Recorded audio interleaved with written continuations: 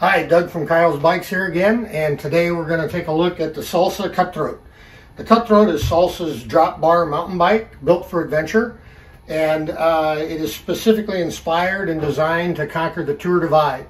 That's a route that involves single track, double track, gravel, and even some paved roads from Banff in Canada all the way down to Antelope Wells down in Arizona along the Continental Divide. They're inspired so well about it that they actually put the route on the down tube with all the stopping points along the way. So that's kind of a cool feature. The things that make it good for a route like that is, one, it's got comes with pretty wide bars with a good flare for control off-road. It comes with wear bars, metal wear bars on the inside in case mud and buildup doesn't wear down the carbon. Same thing right here next to the crank. It's got a wear bar there.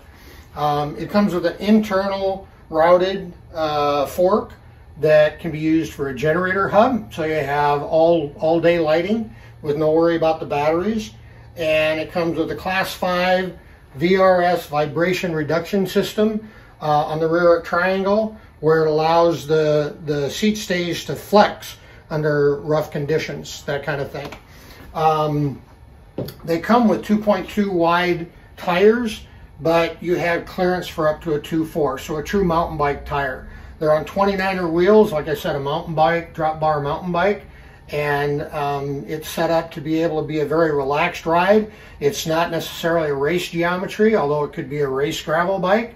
It's really designed to be a bike packing adventure type bike, and to that end they have all kinds of mounts on the top tube, and they have mounts all around the inside of the triangle to be able to put a bolt-on frame bag in, as well as water bottle mounts for 3 different water bottles. So you've got plenty of mounts to be able to put water bottles, gear, stow things. It really is kind of a good adventure bike. It's there all around her and on the road and multiple road. This particular bike retails for $46.99. The Cutthroat starts, and they're all carbon frames, but the Cutthroat starts around $3,600 and goes on up to the high end of about $8,400.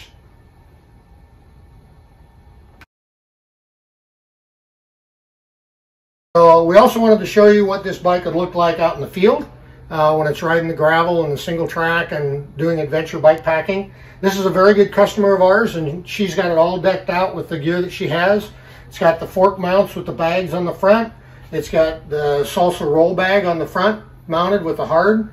The tail bag, and also the bag that goes on the top tube, and of course the frame bag. One of the things that I had talked about was the frame bag. There's enough mounts inside that you can mount it, and there's no straps at all on the frame, so it keeps the frame real nice and clean. It's got 2 mounting locations here to be able to put a keg down below, and she keeps her repair kit and spare tube and that kind of stuff in here if she needs that. This is the next upgrade from the bike. What you get when you go to this is you do get a dropper seat post. You end up with a 1x-GX system, the SRAM axis system with electronic shifting, and it also has true mountain bike gearing with a 52-tooth maximum chainring. One of the things about the Class 5 VRS reduction system, Class 5 is the largest type of gravel that they can use on the Iowa gravel roads. And Salsa made a nod to the gravel roads in Iowa by naming that system like that.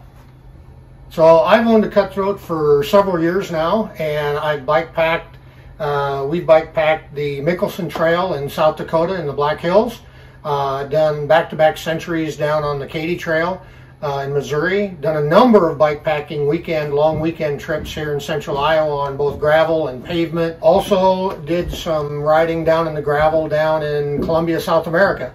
And this bike, although isn't geared as a race bike, could also double as a race bike and an adventure bike, because it handled everything I've thrown at it over the last few years, and it's just a joy to ride.